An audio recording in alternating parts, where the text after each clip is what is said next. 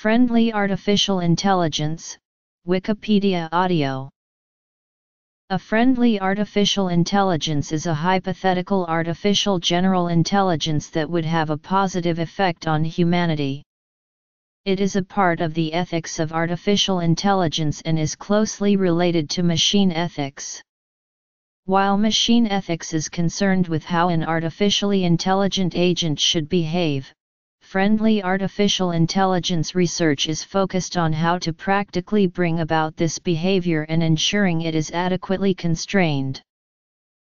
The term was coined by Eliezer Yudkowsky, who is best known for popularizing the idea, to discuss super-intelligent artificial agents that reliably implement human values.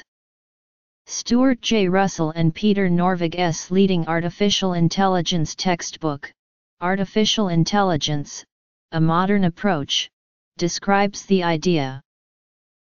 Yudkowsky goes into more detail about how to design a friendly AI.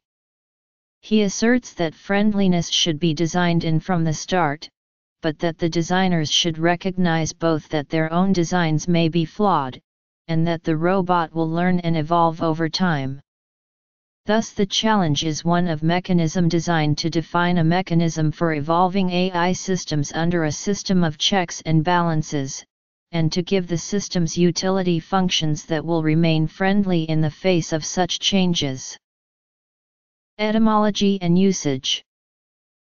Friendly is used in this context as technical terminology, and picks out agents that are safe and useful, not necessarily ones that are friendly in the colloquial sense. The concept is primarily invoked in the context of discussions of recursively self-improving artificial agents that rapidly explode in intelligence, on the grounds that this hypothetical technology would have a large, rapid, and difficult-to-control impact on human society. The roots of concern about artificial intelligence are very old. Kevin Lagrange showed that the dangers specific to AI can be seen in ancient literature concerning artificial humanoid servants such as the Golem, or the proto-robots of Gerbert of Aurillac and Roger Bacon.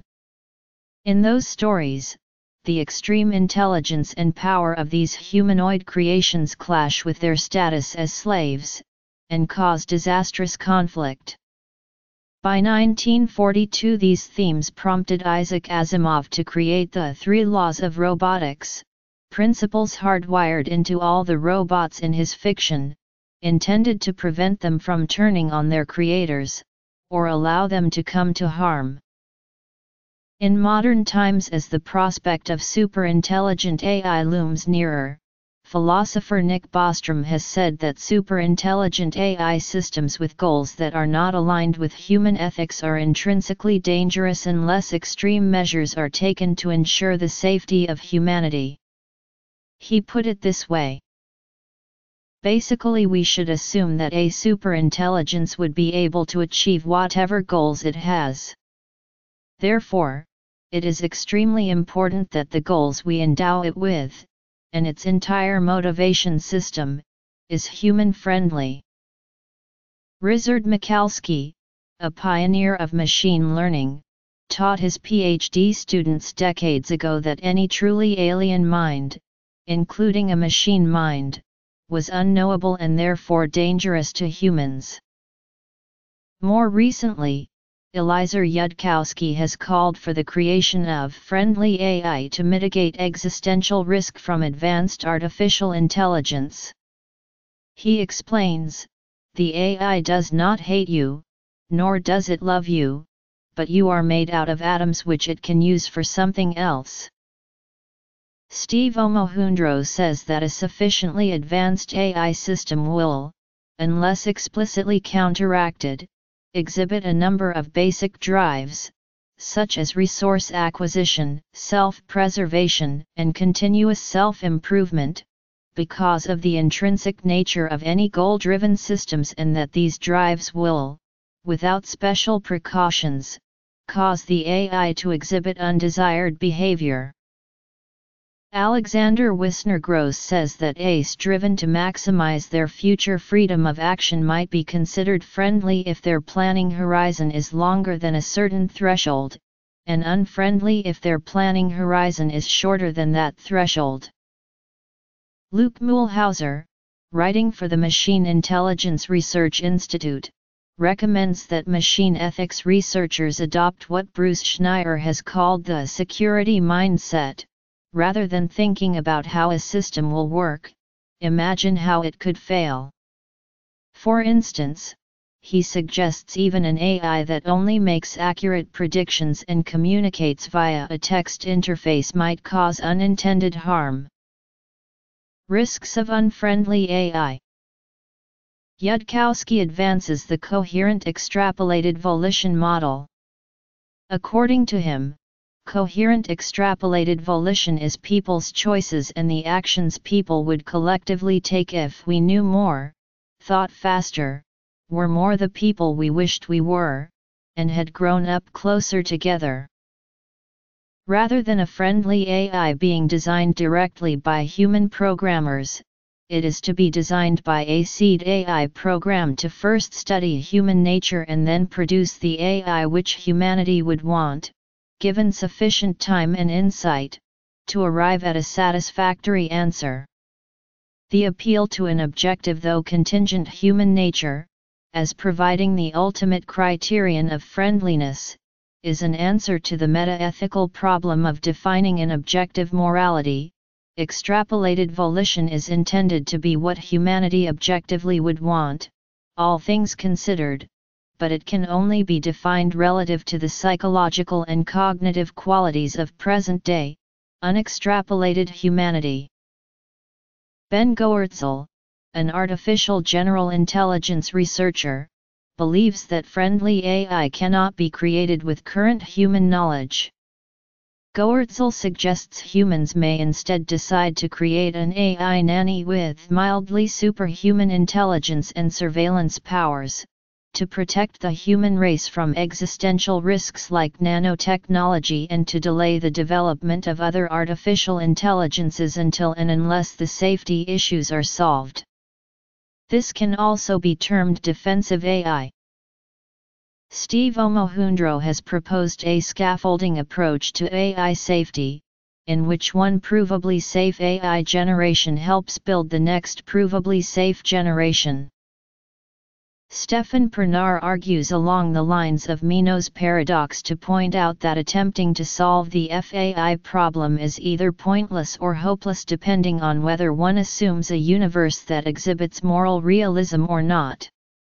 In the former case, a transhuman AI would independently reason itself into the proper goal system, and assuming the latter, designing a friendly AI would be futile to begin with since morals cannot be reasoned about. Cindy Mason, an AI researcher who has also worked with mind-body medicine at Stanford University Medical Center, believes neuroplasticity and new discoveries of the hormone oxytocin mean compassionate intelligence is essential in AI systems that exhibit socially positive behaviors.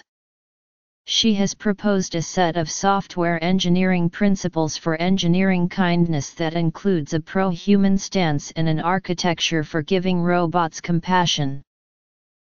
James Barrett, author of Our Final Invention, suggested that a public-private partnership has to be created to bring AI makers together to share ideas about security, something like the International Atomic Energy Agency, but in partnership with corporations. He urges AI researchers to convene a meeting similar to the Asilomar Conference on Recombinant DNA, which discussed risks of biotechnology. Coherent extrapolated volition. Other approaches. John McGinnis encourages governments to accelerate friendly AI research. Because the goalposts of friendly AI aren't necessarily clear, he suggests a model more like the National Institutes of Health, where peer review panels of computer and cognitive scientists would sift through projects and choose those that are designed both to advance AI and assure that such advances would be accompanied by appropriate safeguards. McGuinness feels that peer review is better than regulation to address technical issues that are not possible to capture through bureaucratic mandates. McGuinness notes that his proposal stands in contrast to that of the Machine Intelligence Research Institute, which generally aims to avoid government involvement in friendly AI. Public policy. Criticism. According to Gary Marcus, the annual amount of money being spent on developing machine morality is tiny. Some critics believe that both human-level AI and superintelligence are unlikely, and that therefore friendly AI is unlikely.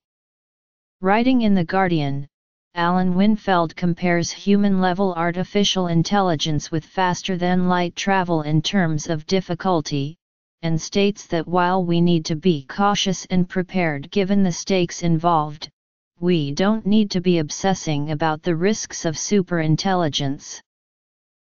Some philosophers claim that any truly rational agent, whether artificial or human, will naturally be benevolent. In this view, deliberate safeguards designed to produce a friendly AI could be unnecessary or even harmful. Other critics question whether it is possible for an artificial intelligence to be friendly. Adam Kuiper and Ari N. Schulman, editors of the technology journal The New Atlantis, say that it will be impossible to ever guarantee friendly behavior in ACE because problems of ethical complexity will not yield to software advances or increases in computing power. They write that the criteria upon which friendly AI theories are based work only when one has not only great powers of prediction about the likelihood of myriad possible outcomes, but certainty and consensus on how one values the different outcomes.